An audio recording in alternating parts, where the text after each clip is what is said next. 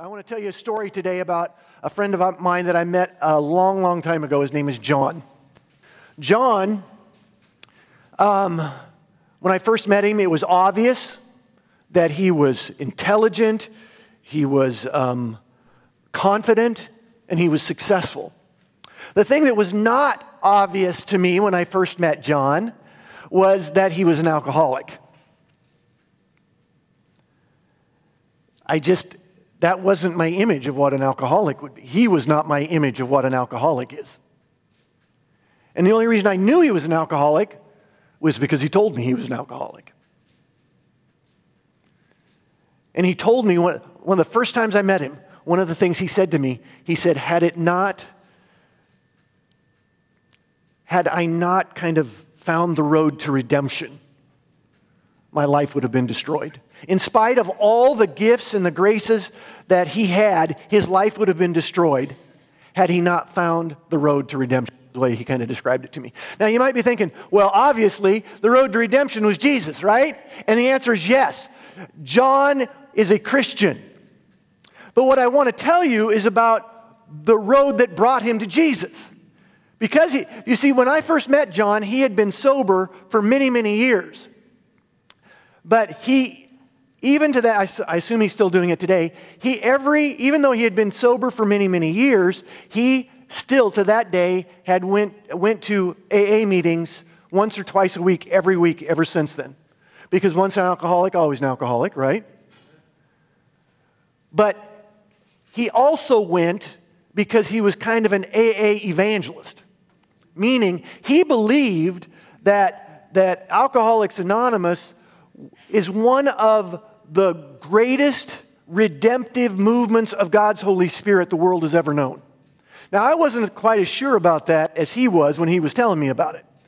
But he said, that's why he said, now, I want you to go to an AA meeting with me. And I said, sure.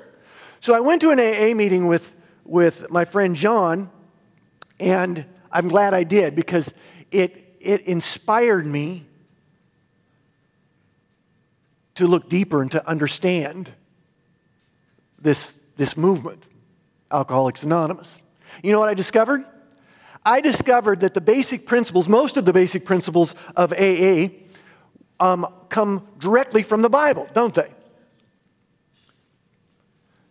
We've been talking here at Prairie Bible Church for the last several weeks about a discipleship toolbox, right? For those of you who've been around, you remember that. Discipleship, we know that God has equipped us with a discipleship toolbox that comes directly from the Bible that is intended to help us grow to become more like Jesus. Well, what I discovered was that the basic principles of the Alcoholics Anonymous movement was a discipleship toolbox in and of itself.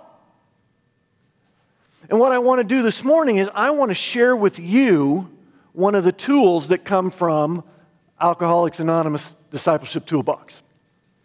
The tool that I'm going to share with you today that will help you if you decide to use it.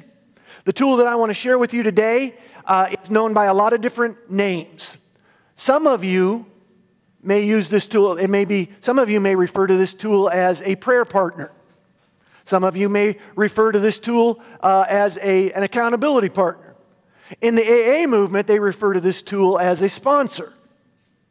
But regardless of whether you are an alcoholic or not, this tool, this biblical tool that I want to share with you today, is one that will help you to become more like Jesus. If that's your goal, this is a tool that will help you to grow to become more like Jesus. And if you're a Christian, it should be your goal. So, where do we begin? Well, our scripture lesson today, Paige read it for us from the Old Testament book of Proverbs. As if you've been around here long enough, you know, you've heard me give you a little history of the Old Testament book of Proverbs, right? We know that the Old Testament book of Proverbs was primarily written by King Solomon, right? And the Bible tells us that he was the wisest man to have ever lived. And it's the only book in the Bible where you can literally take one verse or one passage and it can stand on its own. The book of Proverbs is filled with pithy, you need to be very careful when you use that word, don't you, Randy?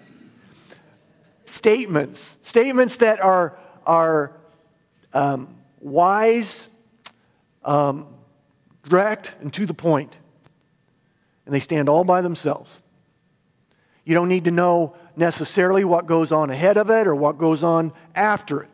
You don't necessarily need to know context or history to get the wisdom from the book of Proverbs. But the particular proverb that Paige shared with you today, I think deserves a little history and context. So if you're willing to bear with me for a moment, come with me on a journey. If you have your Bibles, if you don't have your Bibles, take out your phone if you can do this quickly with me. The place we're going to begin and give you some history and context for our passage from Proverbs today is in the Old Testament book of 2 Chronicles chapter 12. Now, the story in 2 Chronicles chapter 12 is one that you may remember if you're a Bible scholar. It's kind of an interesting story. It's a story of King Solomon's father, who is who? Who's King David? That's right. King Solomon's father was David. And the Bible tells us that David was known as a man after God's own heart. Remember that?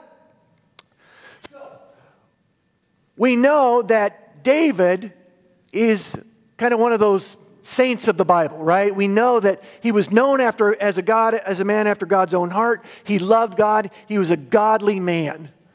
But what you need to understand is that even godly people mess up sometimes, because we are all, right? And even the saints in the Bible messed up sometimes. That's one of the things I love about the Bible, is that God doesn't sugarcoat things for us. When we hear about people from the Bible, most of the time you get to see everything that they are, warts and all. I love that. And one of the things that, if you look at King David in 2 Chronicles chapter 12, is that King David was a messed up human being just like you and me. He was a sinner. But because he and God were so tight, God loved him enough to bring someone into his life to hold him accountable when he sinned. And this someone, this is what is found in 2 Chronicles chapter 12. It's the story of the man that God brought into King David's life to hold him accountable. His name was the prophet Nathan. God brought Nathan into David's life to hold him accountable, to call him back to the path of righteousness, the path of God. Not an easy thing to do, a scary thing to do, actually, to hold the most powerful man in the world accountable. But he did it because God asked him and because he loved David. Okay, put a pin in that right there. Now I want you to direct you to the Old Testament book of 1 Kings chapter 4. If you have ever read, some of you have read through the Bible multiple times. I can almost guarantee you, if you have read through the Bible multiple times, none of you remember what is in 1 Kings chapter 4. It is one of the most boring chapters in the entire Bible, especially the first part. 1 Kings chapter 4, what you will find is just a bunch of names of people, some of the funniest names of people you've ever heard. And basically what 1 Kings chapter 4, the first part, is doing for us is kind of filling out for us king's court. These are the people that King Solomon surrounded himself with. And one of the people that King Solomon surrounded himself with, in verse 5, was a dude called, I did that for you, Randy, was a dude called Zabud. How many of you can ever remember reading about a guy named Zabud in the Bible? Keith, you ever heard of him? There's very little reason why you'd want to hear about any of these people, but as you go a little deeper, you'll find something out about Zabud. In verse 5, you can discover that Zabud was a priest. In verse 5, you'll also discover that he was a friend and an advisor to Solomon. But if you go just a little bit further, you'll discover that not only was he a priest, and not only was he the friend and advisor to King Solomon, but he was the son of Nathan. the same Nathan who had held King Solomon's father, David, accountable many, many years before.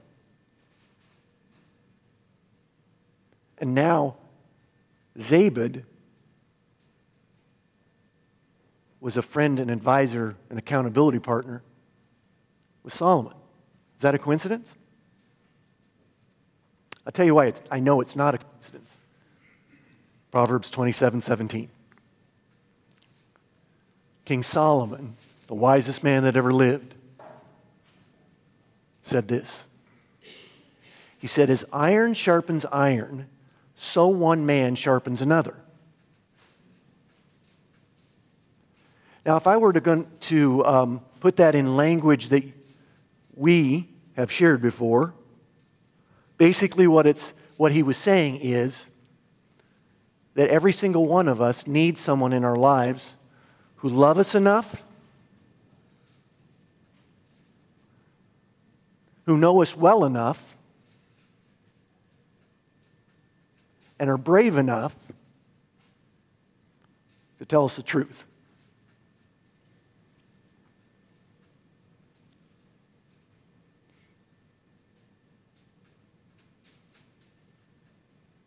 As iron sharpens iron, so one man or so one woman sharpens another.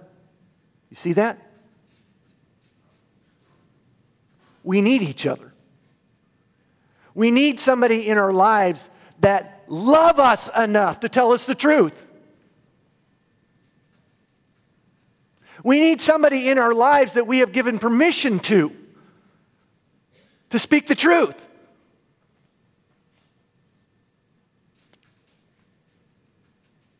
Do you have anybody like that? Most people don't. You know why? Because we're chicken.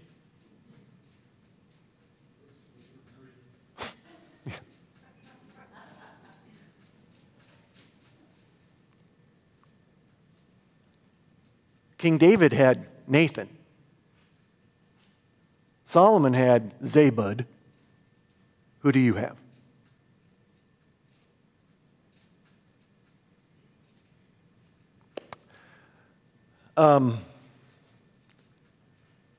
Alcoholics Anonymous is so sold out to this discipleship tool that everyone who comes into that movement is assigned a sponsor, an accountability partner, a prayer partner, whatever you want to call them. Every one of them is. Because they know that if they ever hope to live a victorious life, you've got to have someone like that in your life. And whether you are an alcoholic or an addict or not, you want to know who mine is? Sitting right there, Mr. Keith Nestor. Keith and I have known each other for a long time. And every week, he and I get together. We don't really have an agenda. We just talk about our lives, right? For about an hour. Talk about what's going on. And this is what I know when I meet with Keith. I know that he's brave enough, he knows me well enough, and he loves me enough to tell me the truth.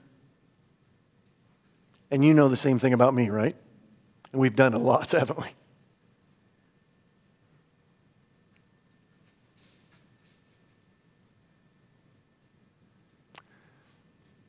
Now, I'm going to warn you something. If you know you need somebody like that in your life, it's going to take an investment. You can't just do it. You can't just say, oh, that sounds like fun. You're going to have to invest time and energy, and you're going to have to be vulnerable. But it's worth it.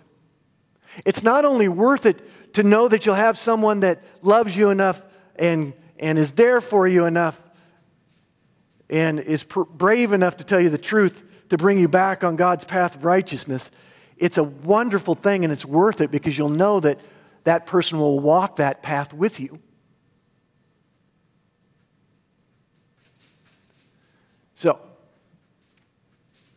if you think that's something that you want, that you need, you think, well, where do I start? How do I do this? Bill was kind of teasing about his wife. Your spouse can be that person for you, but that's not really the way it's supposed to work. Your spouse will probably do that too. But sometimes it's hard to hear it from your spouse, if you haven't noticed. If you need somebody like that in your life, as you come forward this morning to receive communion, the way to start is just to ask. Ask God. Say, Jesus, I think I need someone like that. I need a prayer partner, an accountability partner, whatever you want to call it. I need someone like that in my life. It might be somebody that, and God may raise to your consciousness or bring into your path someone that you've known for a very long time, like Keith and I, or it may be someone you've never met before. So be open. That person may end up being one of the most important persons you've ever met. So ask.